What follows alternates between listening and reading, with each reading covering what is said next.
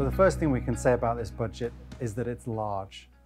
All up, there's $62 billion worth of funds allocated for the coronavirus response. Of that, $42 billion has already been allocated to specific spending projects, and that represents about 14% of GDP. And that's a comparable figure to money spent by governments in Australia and the rest of the world.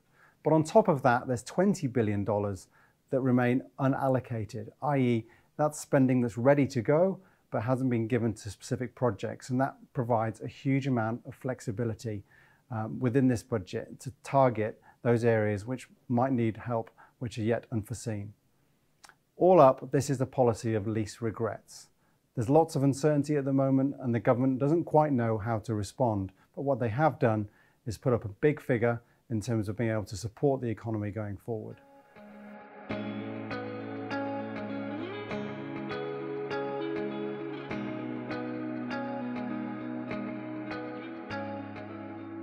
So what is this budget designed to deliver? Well, its primary objective is absolutely to minimise the short-term economic fallout from this outbreak. And here the focus has been put on employment. So in the short term, we have the wage subsidy scheme and the assistance package for the tourism sector, which is the hardest hit. In the medium term, we have the creation of construction jobs via the $3 billion infrastructure package, the additional 6,000 public houses being built, and also the apprenticeship scheme and the environmental jobs to be created. This focus on employment is the best way to minimise the depth and the length of the recession that we're going to find ourselves in and put the economy in the best place to recover. What we don't have in this budget is any focus on how we will fund this stimulus package. There are still healthy spending packages for health, education and defence, so we haven't seen spending cuts in other areas. And there's no increases in tax to try and pay for this that would offset some of the stimulus to the economy that this budget is designed to provide. So it's large, but is it large enough? Well, on the government's own forecasts, the economy is set to shrink some 4.6% this financial year and a further 1% next financial year. So the hit to the economy from the coronavirus and the government's response is significant. The government's fiscal response package is in place to provide an offset to that lost GDP economic activity. The fiscal impulse, i.e. the spending by the government as a percent of GDP, is going to be 7.8% this year and next year. So it will go some way to bridging that gap. There's lots of uncertainty though, so we don't really know how much money we're going to need to spend, but remember the budget does have that extra $20 billion unallocated, which can be used to plug any holes that might emerge going forward. As a comparison, you can look at the rebuild cost of the Canterbury earthquakes, which totaled around $50 billion. So this support package is in the order of magnitude similar to that.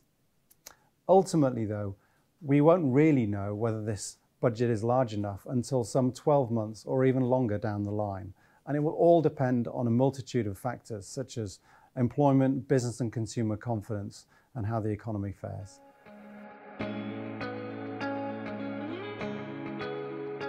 So what does this budget not deliver, or what issues do we see?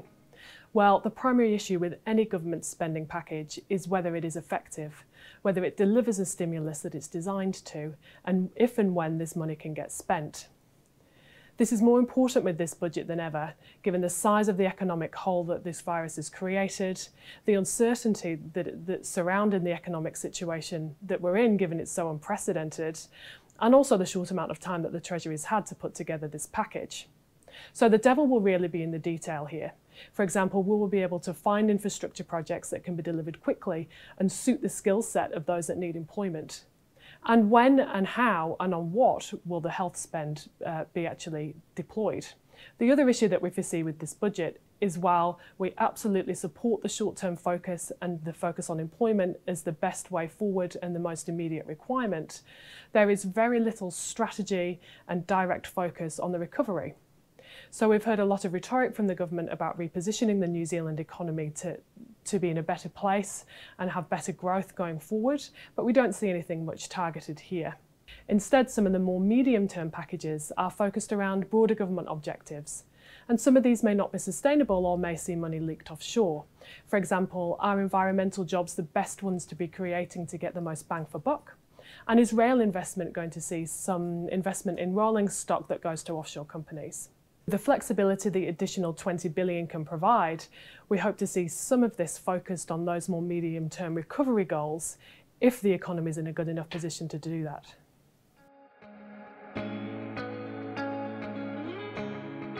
So the next question is, can we as a country afford this big stimulus package? Well, in order to fund it, the government is going to have to issue more government debt. And that's going to increase our net debt to GDP, which is a key figure that investors look at. So our net debt to GDP figure is going to rise to over 50% over the next few years as a result of this extraordinary stimulus package. Now that sounds like a high number, but we've been there before. In the late 1980s, New Zealand government debt to GDP peaked at around 50%. So it's not yet unprecedented. Also, if you compare to other countries around the world, they already have net debt to GDP figures in excess of 50% right this time now, never mind with the increased spending they're going to have to do to get through the crisis. Now, with the government issuing lots of new debt, we need to make sure there are investors that were willing to buy that debt. And this is where the RBNZ's increased quantitative easing program has come into play. So this week they announced an increase in their QE program to 60 billion, and that will go a long way to supporting the government bond market and ensuring smooth functioning of that market, and investors have confidence to buy the government debt that needs to be issued. In conclusion, yes, it does look like we can afford this package, but the key question and the key point is going to be, can we get bang for our buck? Our net debt to GDP levels are going to be elevated, and at some point we will need to be able to pay down that debt. It's better that we can stimulate the economy and improve growth, and therefore increase GDP and reduce the net debt to GDP levels organically without impairing future governments' ability to spend.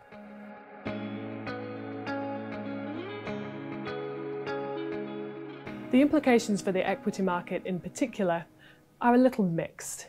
The equity market staged a very strong recovery in April, and we think investors are looking relatively optimistically through the near-term economic volatility and into the recovery in a very low interest rate environment. This budget should deliver that recovery, or at least put the economy in a good place for the private sector to then go and deliver that recovery. But there's not a lot of detail, and some investors may be disappointed by the lack of direct support for the private sector and also for spending. However, what this does do is put the New Zealand economy in a good place relative to other developed economies in the world, as Mark has already mentioned. We have seen the amount of foreign investment in our New Zealand equities market grow substantially in the last 8 to 10 years, and there's no reason why that foreign capital would leave, or in fact would not continue to invest in the New Zealand market, given we're in such a relatively strong position. So that's very positive for the New Zealand equity markets in the longer term.